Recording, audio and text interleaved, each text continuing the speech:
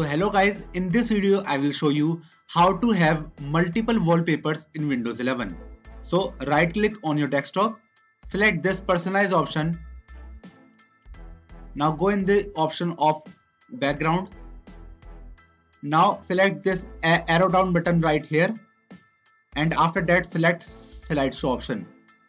Now select this browse option and select that particular folder in which you have your wallpapers in it. So select that folder and select this button right here called choose this folder. Now you have successfully edited your folder right here, and now just select the time in which you want to change your photos. I have set it to 1 minute, and now just get on the desktop. So now you guys can see that my wallpapers now has been changed and it will get changed in the next 1 minute.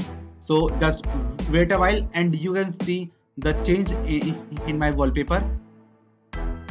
So just like this guys, you can also do it in your PC, and that's it for the video guys. If you find this video helpful, then make sure to share it with your friends and also subscribe to our channel for more such videos. And thanks for watching.